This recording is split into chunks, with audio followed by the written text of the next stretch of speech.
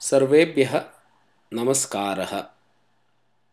Today we are going to see how to install the Hindi or Devanagari keyboard on Mac OS X Yosemite version 10.10. First, navigate to the top left and click on the Apple menu. Select System Preferences.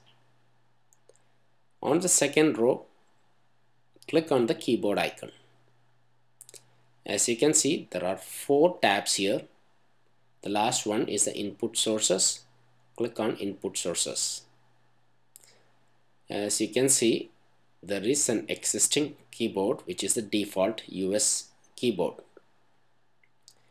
Click on the plus icon at the bottom left and search for Hindi or Devanagari. There are 2 keyboards here. The first one is the INSCRIPT keyboard, which is pretty much the standard, and we are going to add that. Now you can see that the Devanagari keyboard is installed on your Mac.